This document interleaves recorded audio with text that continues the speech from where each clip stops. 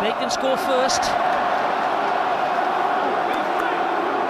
And that continues to work well. That's the French 22. Look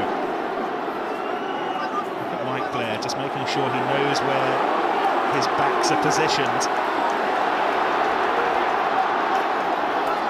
Scotland continue to take the fight to the French, and it is so heartening to see. They've driven them back 10 metres. And there'll be 4 other teams who played yesterday watching this and wondering at the moment.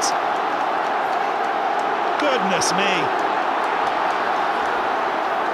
It's a heavyweight contest, and at the moment the French are being counted out. That's the try line. They've gone 22 metres. Yes. What an amazing... Extraordinary! Extraordinary! The forwards did the work, and it was the back, Sean Lamont, who gets his second try, but, well, Murrayfield has not known moments like this for years and years and years. What a turn-up this is.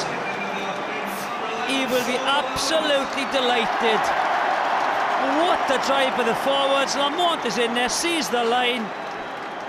And that is a poacher's try, isn't it? He's in there, just watch him. He's at the back, he goes into the maul, there he is, he's right at the back.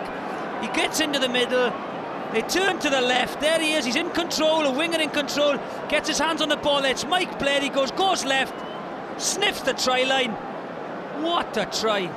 You don't often see the French pack absolutely smashed.